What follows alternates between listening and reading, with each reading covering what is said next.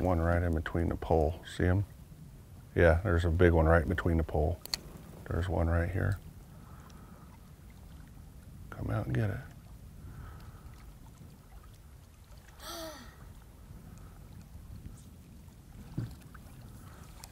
I have to anchor up. There's two right there. Try another angle. See, there's nothing.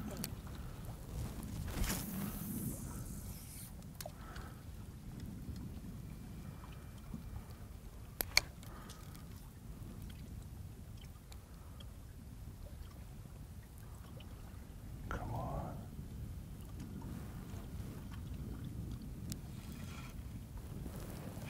That's a little junk fish. Motor back over there. Yeah, I saw there's two. Getting on the bite is going to be the ticket. Let's find out. Yeah, there's a cloud. See them? All around the pole. There's three. I don't see it. See the one on the surface right there? I can't see anything. All right, we're going to get them. There's 3 or 4. We're going to trick one into biting. There's one, you can see that big one right in the middle. See him? I don't know if you get them on film. See him right there? There's a cloud of them. Let's see if there's a dove. There's 2 right there. See him?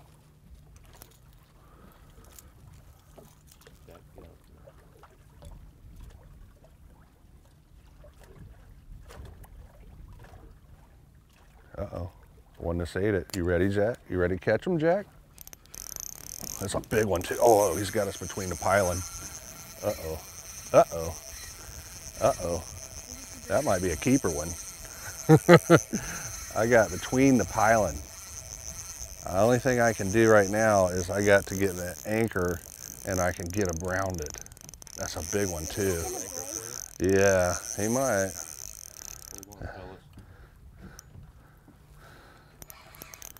I just don't want it. It's on the barnacles.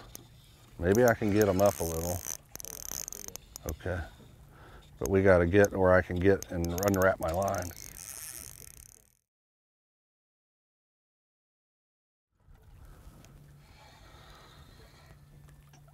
That's still going to be the issue. Oh, he's all wrapped up in there. I don't know how we got it in there like that. If we can... Crap. There you go. Oh no. I can't hang on to it. Oh no.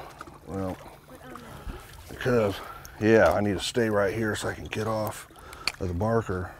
But now I can't because we're too far. Oh, crap.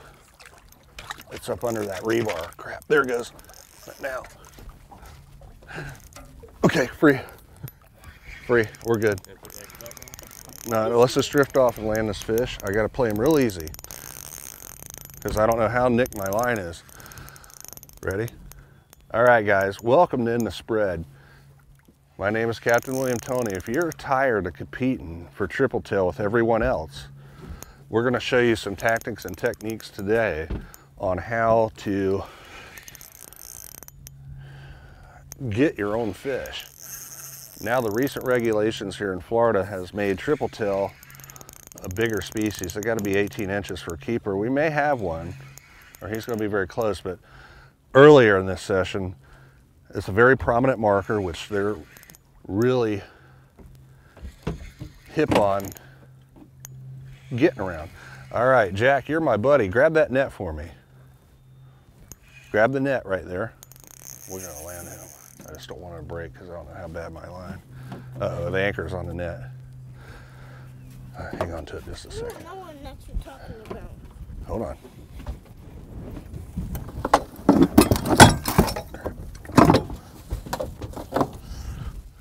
Okay.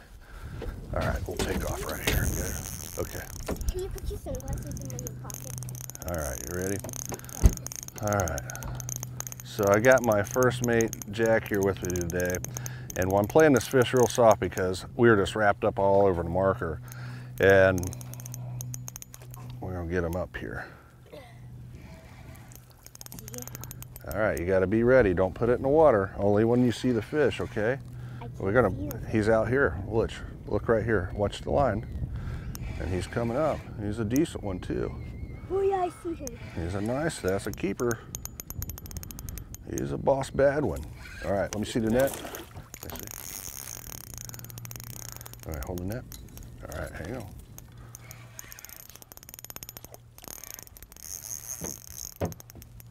Okay, now let me have the net when I tell you, okay? Let's see. Oh, I see him. All right, nice fish.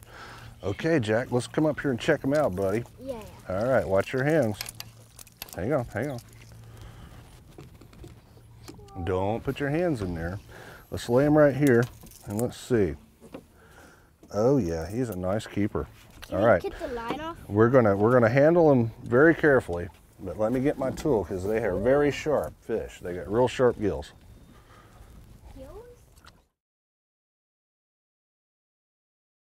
All right, anglers out there.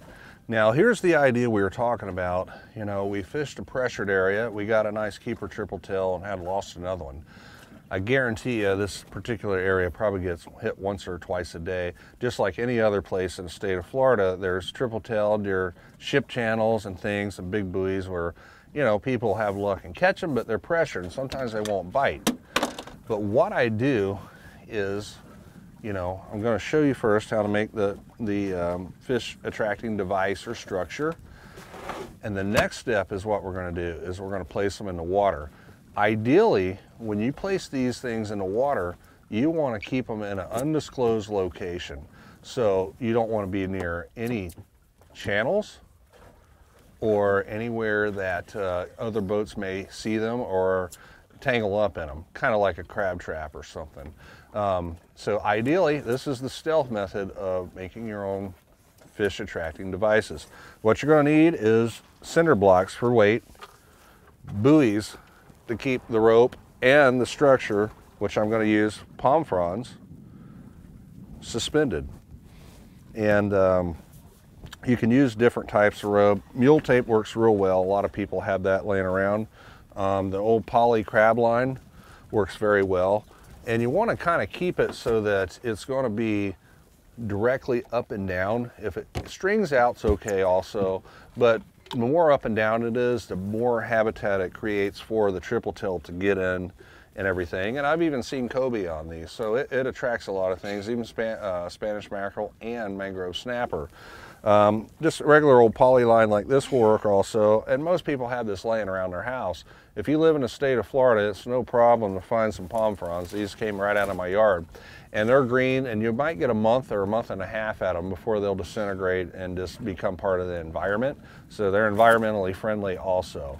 I do know some folks have used cardboard and things like that on there, but I would say don't do that because you don't need cardboard in the water or any trash. This is you know, basically going to decompose and be gone, and you'll get a good month's worth of fishing off of it if nobody finds your spot. So the whole idea is once I make these is I'm going to put them near this area, probably within a half a mile that only I know, and I'm going to mark it on my GPS. So here we go.